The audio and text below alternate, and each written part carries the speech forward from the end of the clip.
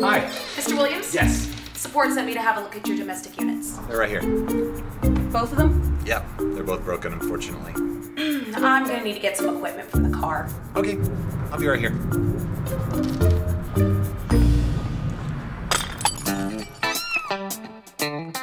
Alright, so tell me about the problems you've been having. So the problems I've been having with my cats is like right now. See what he's doing? He's doing nothing. It's broken. It's just collecting dust and it gets in the way, and sometimes I even trip over it in the morning when I'm trying to eat my cereal. And then sometimes he has too much energy and he's flying through the house, and I just can't, I can't control it, you know? Sometimes I just want to just pick it up and pet it, but then it's like it's falling apart. Ugh. And the other one, I think that one's even more broken. Like it's really long, first of all. It's been long, but I feel like it's getting longer. But now it's a problem because like in the middle, there's this like floppy bit. Like when you shake it, this floppy stuff just goes everywhere. It's loud, it's, you know, breaking down just like the other one is. So is there anything you can do about this? Yeah, there's definitely a few things we can do here today. We'll see what we can find out for you. Okay.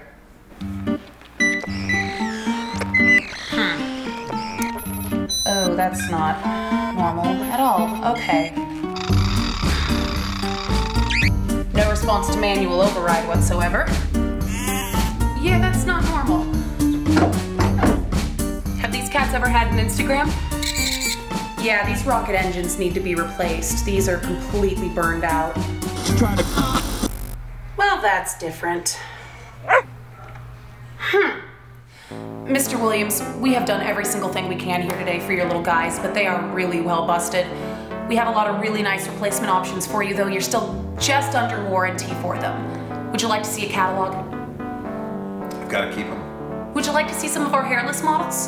As weird as they are, I've got to keep them because you know, it may bother me sometimes, but at least all these weird things that they do, it's what makes them unique. They may shed everywhere and they make a lot of noise and they run around the house, but I don't know, as much as I would love a change, I feel like it would just be giving up too much. Okay, well, you're just going to have to learn how to live and work around them then. Good luck with your broken cats. Have a good day, Mr. Williams. Thank you so much for coming. It really means a lot. Front door open. Front door closed. Great. Looks like I'm stuck. What sound does a cat make? Close enough.